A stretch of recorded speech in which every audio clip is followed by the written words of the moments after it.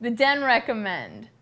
I've had many women ask me before how they can get past the negative feelings such as guilt and shame that they have around enjoying their sexuality. One way to do this is to interact with your body and mind and spirit in new ways that empower all aspects.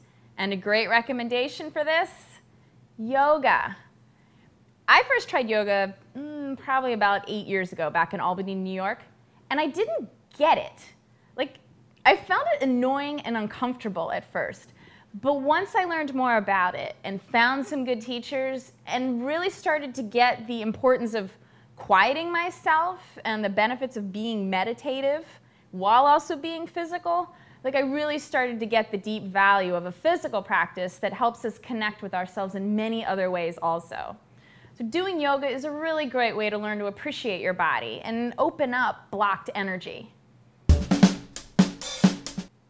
I recently read a short but wonderfully poignant article by Meenakshi Jha, and I apologize if I'm mispronouncing her name, about the importance of women's spiritual awakening for women's empowerment.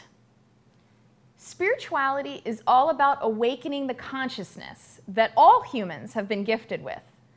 The consciousness to recognize the truth about self, about the relationship of self with people and nature. This consciousness helps us to understand and become aware of ourselves and all things that have an impact on our well-being and our inner peace and happiness.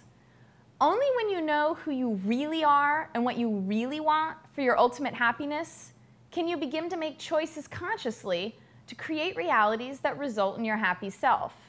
And only then can you appreciate the need of others to be happy.